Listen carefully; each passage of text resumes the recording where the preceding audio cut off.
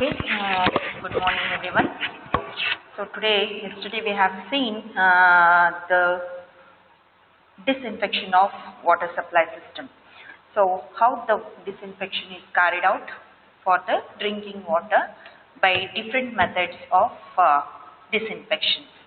So today we are going to go for the last part of your unit 5, that is distribution system.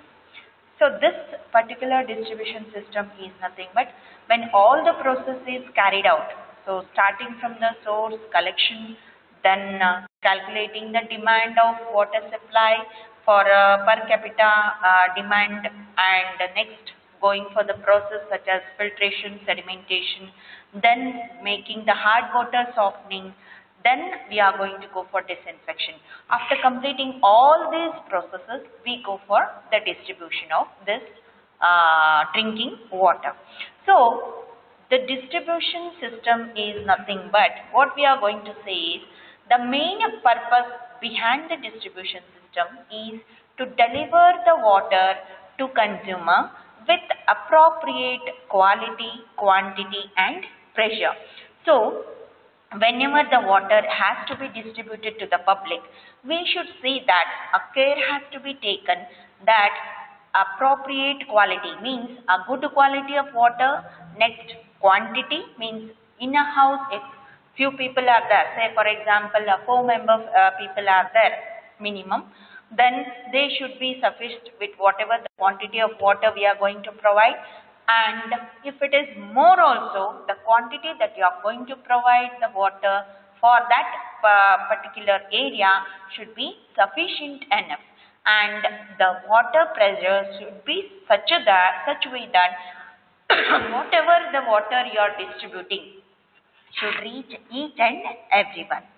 So second point what we are going to say is the distribution system is used to describe collectively the facilities used to supply water from its source to the point of usage. Means we are going to see that the distribution system is mainly from the point of collection to the point of the usage.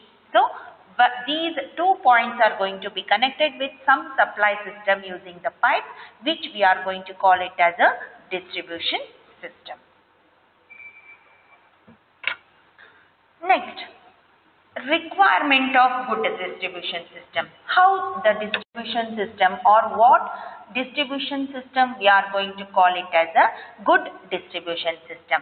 First point what we are going to see in case of good distribution system is that water quality should not get deteriorated in the distribution of pipes. Means whenever the water from the disinfection, that is from the filter source, it gets disinfected, and from the disinfection after going to be treated, the water is going to reach the public. So during this process the pipelines will carry this water. So when the water moves through this pipeline, whatever the deterioration is there, it should not contaminate the water that is present in the pipe. Second thing, it should be capable of supplying water at all intended places with sufficient pressure. Means we are going to see that at ground level, if a house is at a ground level, we can see that the required pressure of water is less. If a house is situated at first floor or say second floor or say third floor, so if the number of floors are going to be increased, then the sufficient pressure is required to pump the water to that particular level.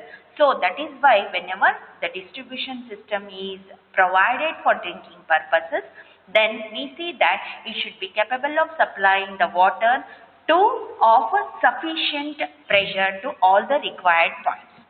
It should be capable of supplying the requisite amount of water during fire outbreak. So here we are going to take care that even during the time of the fire outbreak, the amount of water that has to be pumped to the area where it is situated. So it should be capable, means the pressure should be sufficient enough that it should provide the requisite amount of water during fire outbreak. Then the last thing what we are going to say is the layout should be such that no consumer would be without water supply during the repair works of any section of the system. This is normally what happens whenever the water supply distribution system is seen. So there are certain chances that the system undergoes repair, especially during the rainy season. What we see, due to the pressure of water, so there may be leakages or breakages of the pipe. So during that time, if the repair works are going to be carried out, then it is that care should be taken that no section of the system should be avoided without supplying the water. Means all the area should reach water even during the time of repair work. All the distribution pipes should be preferably laid on the opposite side of the sewer line or at least away from the sewer line.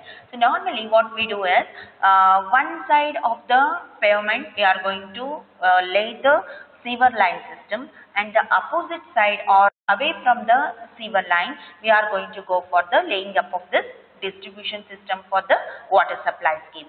So here it is the main intention behind that is the water whichever we are going to provide for the drinking purpose should not be contaminated. It should be fairly watertight as to keep losses due to leakage to the minimum. So always the care should be taken that there should not be more losses in the fittings, because the leakage may be more if at all the fittings are loose. So the care is taken in such a way that the leakage will be very minimum. The distribution pipes are generally laid below the pavement and hence they generally follow the layout of the pavement. Normally what we do, whenever a water supply scheme or a project is taken to any city or a place or a town, it is going to be seen that always the distribution pipelines are generally laid below the pavement, because it follows the path of the pavement so that it will be easier to maintain the distribution system. Next thing, we are going to see the classification of distribution system. So there are different classification of the distribution system depending upon the arrangement of the pipelines. So here we are going to see the main four types of distribution system, that is dead end system, second one is the radial system, and third is the grid system, and the fourth one is the ring system. So these all differ in the way the pipelines are going to be laid in the town. So coming for the first system, that is the dead end system. Here you can see in the figure, all the pipes are going to end at one at a particular point. So there is no continuation of that particular pipe. So this system is generally followed where there is no proper pattern of roads. So normally in olden system where there was no proper roads were there, at that time they used to go for this dead end system, used especially in the old towns or cities. The main advantage of this dead end system is it is normally relatively cheap. Determination of discharge and pressure is easier due to less number of valves. Since we are using the number of valves are very less, so these are the valves which we are going to see at the dead end of the tube line. They are called as the cutoff valves. So this is the M indicates the main pipe, C indicates the branch pipe, and S indicates the sub-main. So these dots indicate the cutoff valve. So since the number of valves are very less, we are going to say that the discharge and pressure is easier to calculate. Then the main disadvantage of this particular system is due to end of the ends. Due to the end of the ends, stagnation of water occurs. Means here, see that this pipeline will come and end here. Okay, so this will cause the stagnation of the water. Next is the radial system. As the name itself indicates, the radial system means some some middle point will be there for the supply, and from this main point all the pipes are going to be generated or laid in the radial direction. So this system, as the name itself indicates, it is the pipes are laid from one common point. The area is divided into number of zones. So think that this is one particular area, and this area is divided into four numbers. So from this particular four numbers, what we are going to see is water is pumped into the distribution reservoir kept in the middle of each zone. So these points are called as the distribution reservoir, which are going to be placed in the center of each zone. So the water will be pumped here, and the supply pipes are laid radially towards the periphery. So for this area, the supply pipes are going to be laid towards the periphery of this region. So this is how the system behaves. Advantages of this particular radial system is service is quick. Normally the number of pumping systems will be more, so the service is quick. Calculation of pipe sizes and pressures is easy. Here we are going to see the calculation of pipe size as well as the pressure is very easy. Next, we are going to see the next system, that is the grid iron system. It is suitable for cities with rectangular layout where the water mains and branches are laid in rectangles. So as the name itself indicates, wherever the rectangular layout is there, so such type of cities can utilize the system called the grid iron system. Here once again we are going to see M indicates the main pipe, B indicates the branch pipe, F indicates the submains, and whatever the dots we are going to see in the figure will indicate the cutoff valve. So here this particular grid iron system is efficient, or what we can say is more preferable for the cities with a rectangular layout. So the advantages of grid system is water is kept in good circulation due to absence of dead ends. Since there are no dead ends for this particular system, we can say that the water will be under continuous circulation. In case of breakdown in some section, water is available from other direction. So wherever, if at all, say for example, if this particular area, there is a breakage here. So what we are going to do, this point will be clearly separated, but the water supply for this area will be from the other end. Whatever the water comes from this direction will be stopped, but the water from the other direction can enter. So there is no problem of cut off in the supply of the water supply. Next is disadvantage. So what are the disadvantages of this grid iron system? Exact pipe size calculation is not possible due to presence of many valves in all branches. So as you can see in the figure, there are number of branches which are going to be fit in each pipeline. That is, it may be a main pipeline, or it may be a branch pipeline, or it may be a sub-main. That we are going to see that the number of valves are introduced. So this is one big disadvantage that we can see in case of this grid system.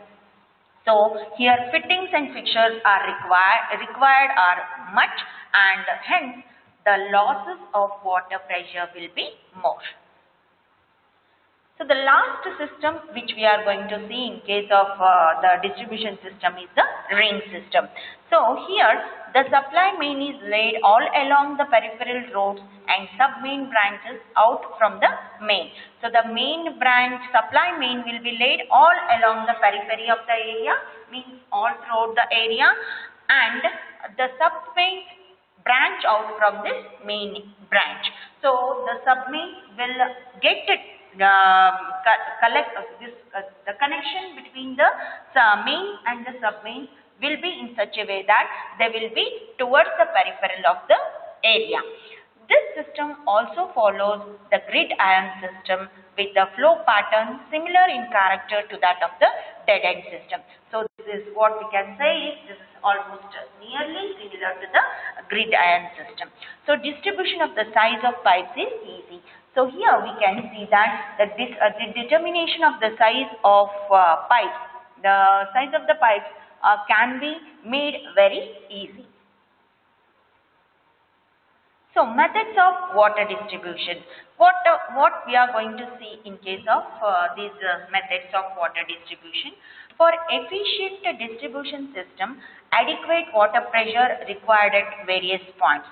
So wherever the efficiency is going to be seen in case of water system, that is main water distribution system, the main thing is we have to see that adequate water pressure must be required. Depending upon the level of source, that is whether it is a river, the source may be a river or a well, topography of the area, the other local conditions, the water may be forced into the distribution system by following different ways. So from the source, the distribution should be in such a way that depending upon the source, we are going to force the water into the distribution system. So what are the different ways of this method? So first one is a gravity system, second is the pumping system, and the third one is combined gravity and pumping system. So both first and second together we are going to include in the third system. So coming for the first, that is the gravity system. It is suitable when source of supply is at sufficient height. So especially this gravity system is mainly suitable whenever the supply is at a sufficient height. Then most reliable and economical distribution system. So we can say this gravity system as the most economical and reliable one. The third point what we are going to see in case of gravity system is the water head available at the consumer is just minimum required. So whatever the water head that is available at the consumer level will be very minimum. The remaining head is consumed in the frictional and other losses. So the losses that are going to be present in the water distribution system will be consumed in frictional and the fixture losses. So here we can see how the system of the gravity, that is gravity system works. So this is the well, the water is pumped here, then the water testing and monitoring will be done here, and later it is pumped to the overhead tank. So this is called as the reservoir or the storage tank, and from the storage tank it is connected, it is supplied to the water into the different areas of the locality. Next is the pumping system. The second distribution system which we are going to see is the pumping system. Here treated water is directly forced into the distribution main. Means here there is no storage option. We are directly forcing the water into the storage, main outlet. Also called pumping without storage system. This method is also called as the pumping without storage system. High lift pumps are required. Since there is no storage option, we require a high lift pump or this particular pumping system. If power supply fails, means if there is any cut-off in the electricity, complete stoppage of water supply is seen. Means there is no provision to supply the water further. The method is not generally used. Hence, what we are going to see, this particular system we are never using or generally it is not used. Third one is the combined gravity and pumping system.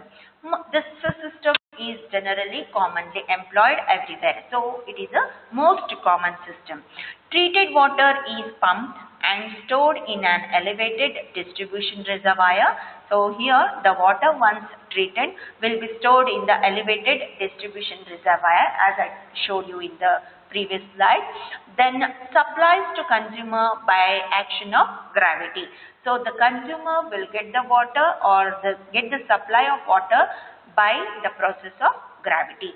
The excess water during low demand periods gets stored in the reservoir and gets supplied during high demand period. So normally what we see is whatever the excess water is there, it is going to be stored in the reservoir, and whenever the high demand periods will be there, then that particular stored water can be utilized.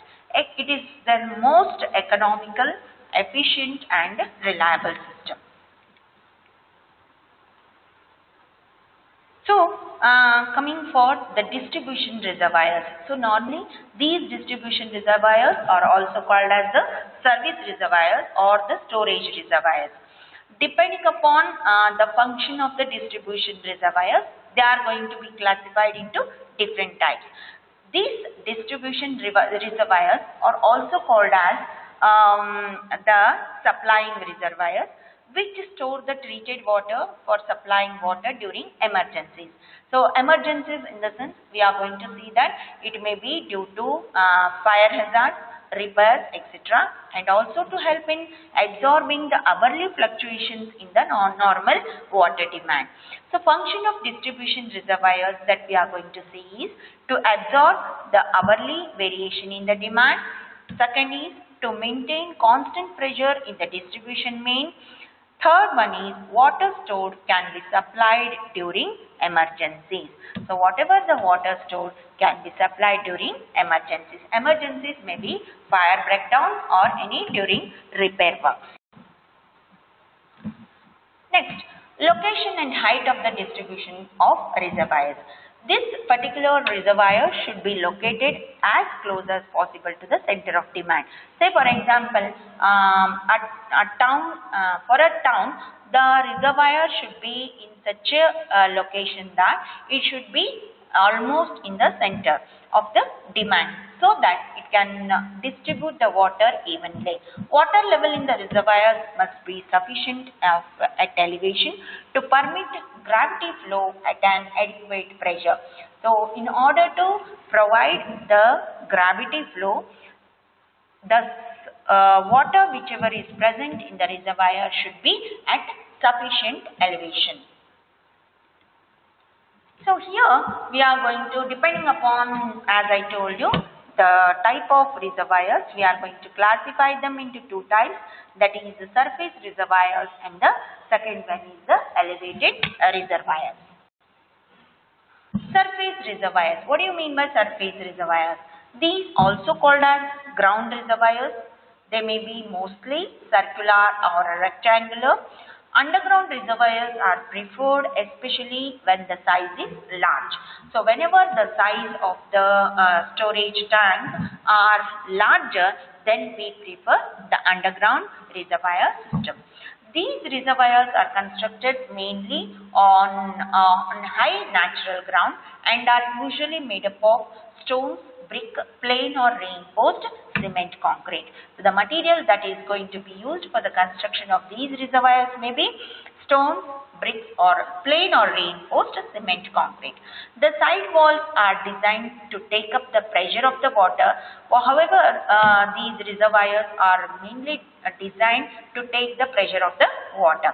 Especially the side walls are designed to take the high pressure of the water, and when the reservoir is full. So, whenever the reservoir is full, the water will exert the pressure on the side of the walls. So, that is considered in the design, and whenever it is empty, the earth pressure will be borne by the side walls. Elevated reservoirs. It is also referred to as an overhead tank, are required at the distribution areas which are not governed and controlled by the gravity system of the distribution. So, normally what we do is, this particular overhead tanks are required at distribution areas and they are governed and controlled by the gravity system of distribution. These are rectangular, circular or elliptical in shape. So, there may be different shapes for this elevated reservoir. So, normally it may be rectangular, circular or elliptical in nature.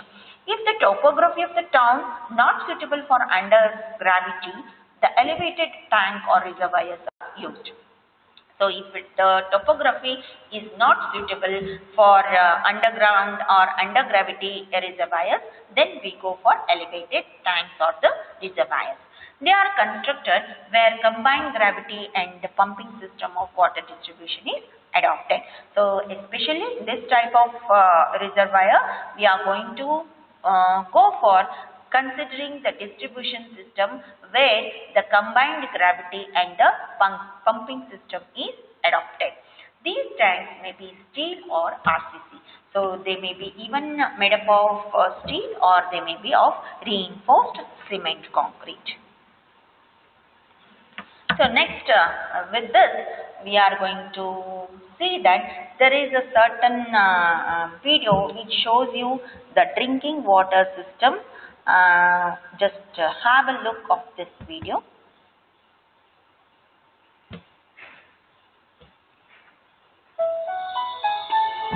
Improving access to resources while preserving and replenishing those resources is what we do at Veolia. Each day our distribution systems deliver drinking water from treatment plants to our customers' taps. These systems are designed to provide an uninterrupted supply of drinking water on demand, compliant with regulations, in line with customer expectations, and with minimal environmental impact.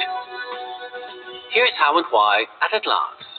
Drinking water travels directly from treatment plants to households via pressurized mains. Depending on the topology, we can also pump water into high storage tanks so that the water flows through the system via gravity. The distribution network branches out towards each user's connection point. Special devices and equipment help to regulate water pressure according to fluctuating levels of consumption. Pipe diameter and material is adapted according to the local constraints and the characteristics of the water. The system is managed in small zones, which makes it easier to diagnose problems, do maintenance work, and accurately measure water distribution and consumption volumes. This is how we identify water losses. Leaks are found thanks to acoustic detection techniques or utilization of a tracer gas. At the base of buildings, pumping stations boost the water pressure so that it reaches every floor. We sample and analyze water throughout the network on a daily basis, making water one of the most closely monitored products made for human consumption. Measuring instruments, sensors and probes are installed at key locations throughout the system. Meters measure water consumption at each household. In the network, other meters and instruments provide real-time readings on the flow rate, pressure, vibration levels, and water quality, and detect any leaks or changes in quality as soon as they occur. These instruments transmit data via communication systems. This is what makes drinking water systems smart. All the data converges at a centralized control center. These control centers combine and analyze the data to provide insight about operations or events. This way, analysts have a global view of the network in real time.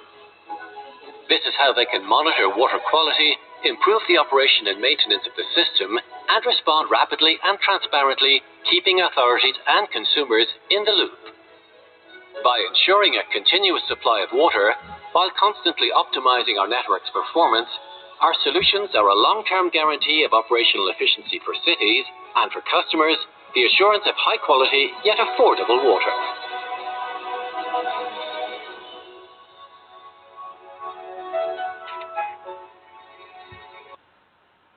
So this is regarding the drinking water distribution system, that we can call it as a smart water supply system.